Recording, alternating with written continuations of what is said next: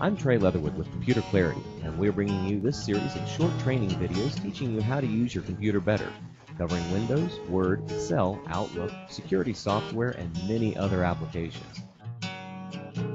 We appreciate you watching this video and truly hope that it helps. Look for our other videos on YouTube, Facebook, or on our website at www.computerclarity.com. In this video, I will demonstrate how to change display settings in Windows Vista. Now to start with, you can get to Windows display settings through the control panel, but the easiest way to do it is to right-click on your desktop anywhere that's not an icon and click on Personalize. This will bring you to a window where you can personalize the appearance and sounds. In this window, you have several options. We can personalize the Windows color and appearance, change the desktop background, change the screensaver, change sounds, change the mouse pointers, the theme, display settings, change icons on the desktop. You can adjust the font DPI, and you can connect to a projector or other external display. If you go to the Windows color and appearance, this is going to take you to a screen where you can change the overall colors that Windows uses throughout Windows. For instance, the color at the top of each window. Enable transparency makes it so you can see the icon behind your window, just vaguely. You can change the color intensity, and you can also open classic appearance properties for more color options. On desktop background, you can change the image that appears on your actual desktop. You can make it a solid color, as I have, or you can change it to Windows wallpapers. Windows has several wallpapers that are available to you.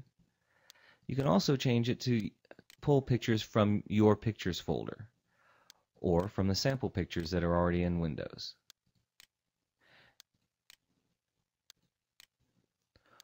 In the screensaver section, you can change what screensaver you're using, or if you're even using a screensaver, how long it'll wait for that screensaver to become active. If you want to display the logon screen requiring a password after it's become active, you can change the settings for each screensaver. And this window is different for each individual screensaver depending on how it's designed. Under Sounds, this changes the sounds that happen during different events when something happens inside Windows. So for instance, if you highlight any of these, that you can play the test sound to see what that sound would sound like. Under mouse pointers, you can change the cursor that your mouse is using. You can change the overall theme, and that changes the look of all of your cursors. And then depending on what kind of mouse you have, what kind of mouse driver it's using, you may have other options for pointers, giving you different speeds, different visibility options, allowing it to, for when you hit the control button, it creates circles so you can more easily find your mouse. Under Theme, you can change the overall appearance of Windows to a theme that is already made, like the classic theme, make it look like Windows 98 used to, or you can make it a modified theme. Under Display Settings, this is where you would tell your computer, or if you had one or two monitors and their position related to each other, what the resolution on each monitor is, which will change how clear or distorted the monitor appears, and of course how many colors they're using. If you change the desktop icons, this allows you to put the standard Windows icons on your desktop or take them off, depending on if you have a check in that box or not. And it also allows you to change the appearance of that icon. So if you didn't like that icon, you wanted to use a different one, now it would use that for the computer icon as opposed to what it used to have.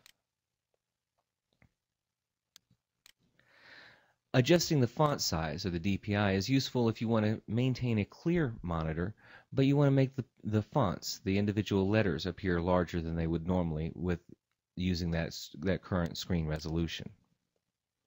And then connecting to a projector or other external display is if you're using one or more monitors, or it says, a projector. This would allow you to control how the signal is sent to the projector and what kind of image is then projected up on the screen. And these are quickly just some of the display settings that you can change and the different ways that you can change the appearance and the sounds of your computer. Thank you for watching our video instructional series. I'm Trey Leatherwood with Computer Clarity. If you have any questions about this video or any other computer issues, please go to our website at www.computerclarity.com or call us at 877-434-8822.